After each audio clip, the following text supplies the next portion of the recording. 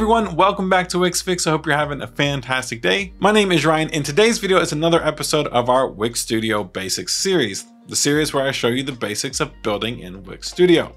For today's video, we're going to primarily be focusing on stacks. What are they and how to use them? Now, I will say if you've missed any of the other videos for this series, in the description, you'll find a link to a playlist with all of the other videos, and I highly suggest you check those out first.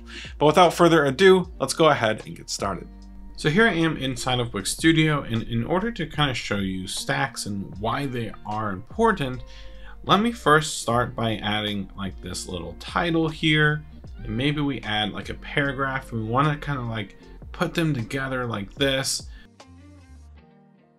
But maybe for this text, we just want it to be a fixed sizing, and for some reason we accidentally set our margins to pixels or something like that. And now when we go ahead and test the responsiveness of our page, you can see how not only if the screen gets larger, how the title overlays the paragraph and we can't read it, and also on smaller screens, how our text and paragraph are now misaligned when that's not how we intended it with the initial design, right? So by grabbing both of these, which I'm using the Shift key on the keyboard and clicking both, we now have this option to stack them together. And by doing that, no matter what size of screen I'm on, not only are they continue to be aligned together, but they're not overlapping one another either. So in a way, they're grouping each other together and having that space in between the item to be consistent.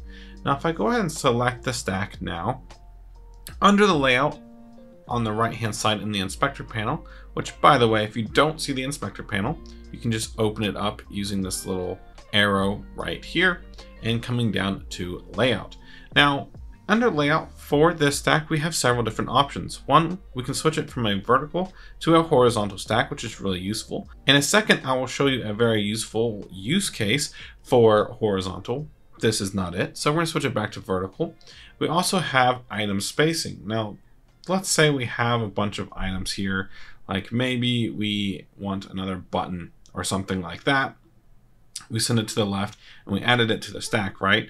Well, having everything kind of pushed up together doesn't always look the best. So under item spacing right here, we can set this to maybe like 16 pixels. And now if I kind of hover over the spacing here, you can see that both say 16. The cool thing is we can customize this if we want. So if we want, maybe we want a little bit more in between the paragraph and the button. You can see that this one's set to 24, but it didn't affect the spacing here at the top one. And now if we come over here to item spacing, you can say it now says mix, okay? Another thing that I kind of want to mention is that with item spacing, underneath item spacing is align items. So as of right now, you can see our title, our paragraph, and our text are all aligned to the left side of our stack here. But if I want to, I could press align items to the center, and you can see not only did our paragraph element move from the left-hand side to the middle, but the actual element itself under the design settings also switched from left align to center. So that's a really cool feature that when you grab a stack and you align items to the center, it also does that for the text elements as well. And as you can probably imagine, you can also align to the right. You could also justify if you wanted to, but I don't typically like doing those. I typically just do left align and center, but it's nice to have those options. I'm sure if you're making a website in Hebrew or another right sign language, this is a really useful feature. But speaking English, it's mostly left aligned for us and center. But it's a really nice feature to have. Now, another thing that I want to mention here is with the stacks, you also have design options. So for example, if we wanted to add a background color to the stack, we could. And then you have like a glass effect if you wanted to. You can add a border, corner radiuses. So if you want to around the corners of the stack, you can do that. You can add a shadow if you want. So it's really cool that you have these design settings. But if we take a look at it, you can see the button is pressed right up against the edge. So is the text element. If the title was really long, it would be pushed up right against it. So that doesn't really look the best. So if we come back down to layout, we also have padding. So for example, if we set this to 64 pixels and 64 pixels, we should see something like this. Now, the reason that the paragraph text is looking like that is because earlier when I was demonstrating the stacks, I set this to fixed.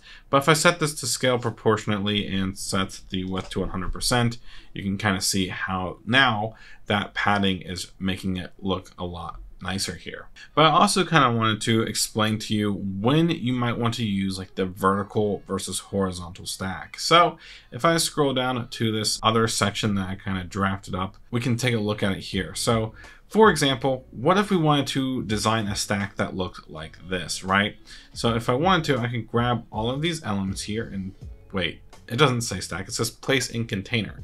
So unfortunately, we can't stack these together because Wix Studio doesn't know if we want to stack vertically or horizontally, because we have some elements that are horizontal and some elements that are vertical. So if I go ahead and grab these and stack these together, but then I try to grab, you know, this one and try to add it next to it, then it just adds everything vertically. So we don't want to do that.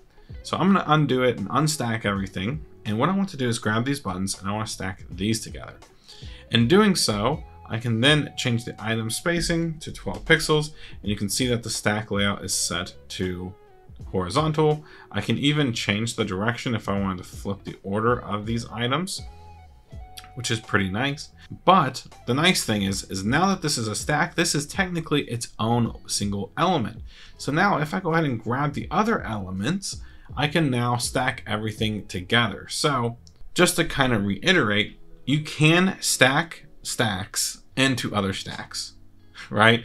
So you can basically turn this stack into another stack with other elements. So basically we have a vertical stack, and then inside of this vertical stack, we then have another stack that is horizontal. That is probably one of the best use cases for having the horizontal stack. It's for when I have like two buttons or something side by side. But all in all, that's everything that you really need to know about stacks. It's a very, very useful tool, and understanding them and putting them into practice on your websites will help you speed up your web design process immensely. So yeah, have fun using stacks in your website. If you have any questions, feel free to leave them in the comments below. But that's going to wrap it up for today's video. If you all did enjoy, please consider giving this video a like and subscribing to the channel for more Wix Studio content coming out really soon. Thank you all again, and I will see you all in the next one.